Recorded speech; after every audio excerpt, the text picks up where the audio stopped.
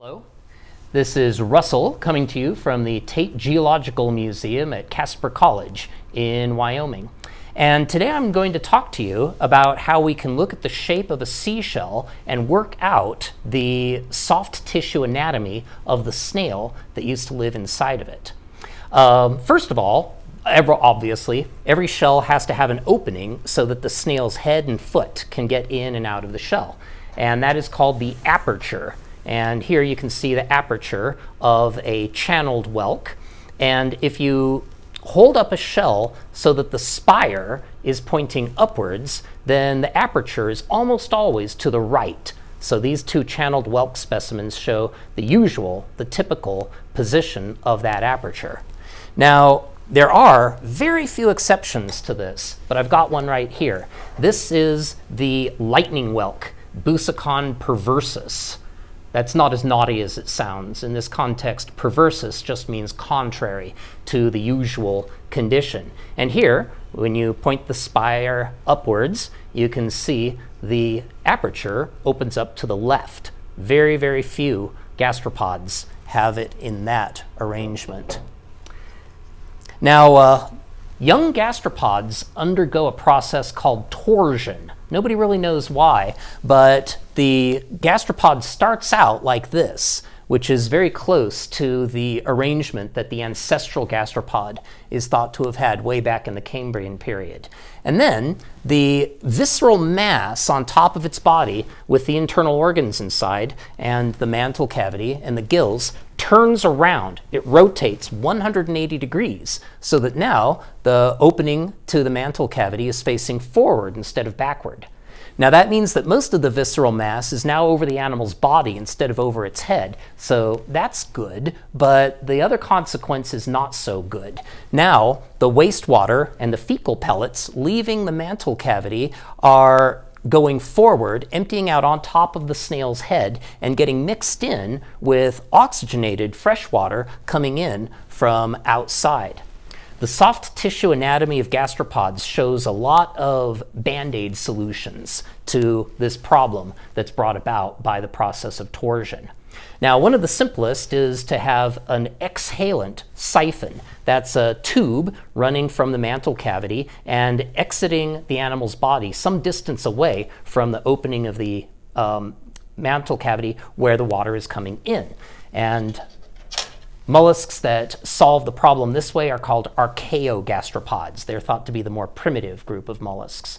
And here we've got a good example of that, the keyhole limpet, Diodera. And in the middle of the shell, you see a little tiny hole. And when he was alive, the exhalant siphon was sticking out of that and emptying the deoxygenated wastewater into the surrounding sea. Another familiar archaeogastropod, which shows a solution to the problem, is the abalone. So here's the shell of an abalone, Haliotis, and these holes are called tremata. And when it's alive, there's the exhalant siphon sticking out through the hole and emptying that wastewater into the sea.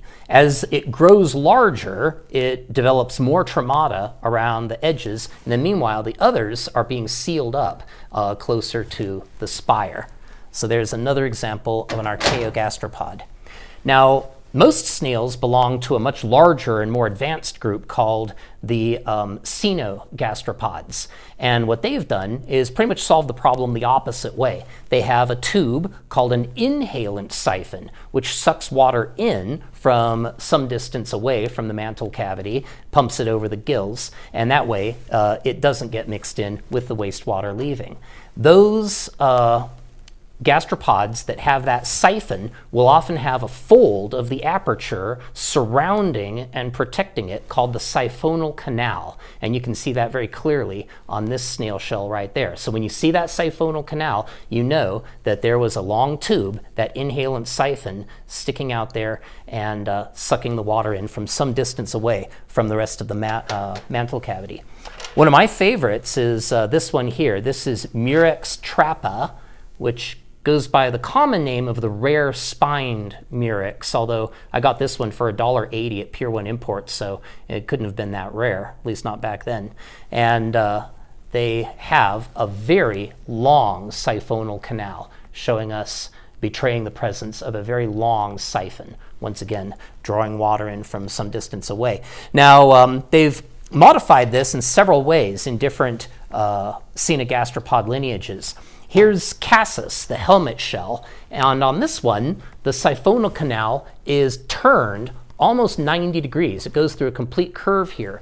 This is a mollusk that enjoys plowing through the mud at the sea bottom, which is a good way to find food, but the problem is that then the water coming into your mantle is carrying suspended bits of grit that might damage your gills. Well, no problem for Cassis. It's got the siphon coming up and sticking dorsally like the smokestack of a train, and that can suck water up from above the level of the sediment, and that way it isn't breathing muddy water in over its gills. And then there are the conch group of snails, the Strombidae, and this is the largest and most familiar of that group. This is Strombus gigas, the queen conch, and they've got a siphonal canal, and they've also got an extra notch right here called the stromboid notch.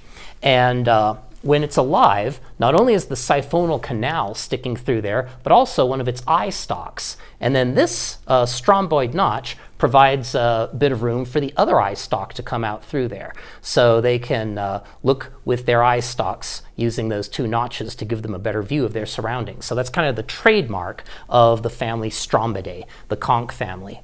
Another thing about conchs is that the operculum has been modified into a stout claw, and they can use that for gripping onto rocks or coral heads and help keep their place in rough seas. So there's usually another sinus back here to make room for that claw-like appendage on the conch shell. Now there's another genus of conchs, the Lambus genus, which includes the Charagra spider conch and the scorpion spider conch, Lambus scorpius, right here. And although these apertural spines there make it look very different at first glance from a queen conch, you can see that stromboid notch there, betraying those two eye stalks coming out there and giving it a better view. So there's the, whoops, wrong fingers. There's the stromboid notches on the Charagra spider conch.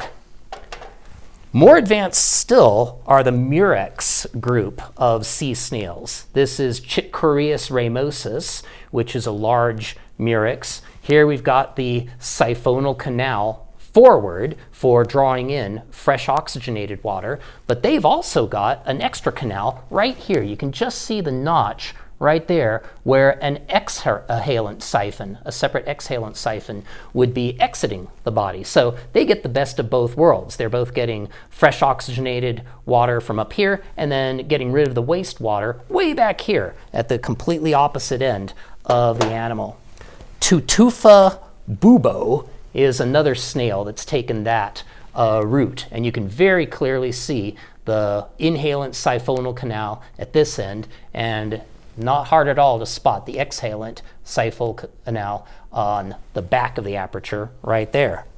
So these are what those different features are for on modern snails. And of course, this is very important to people in my line of work because those also help us to reconstruct the soft tissue anatomy of snails that are now extinct.